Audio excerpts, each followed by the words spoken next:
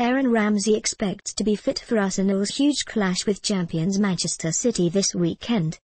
Ramsey twisted his ankle on a 3G plastic pitch when Wales beat Andorra 2-1 on Tuesday night and was subbed late on, but is desperate to be involved in the Saturday lunchtime fixture at the Emirates.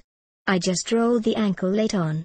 I could feel it, but hopefully it will be nothing," said the Gunners' goal-scoring midfielder. "I hope I'll be available for Saturday. Manchester City at home, those are the games you want to play in, so hopefully it won't be a problem. The pitch was very hard and I hope that's the last time I play on a plastic pitch." Ramsey's international teammate Gareth Bale also savaged the artificial surface after scoring both goals to save Wales from embarrassment against the tiny nation sandwiched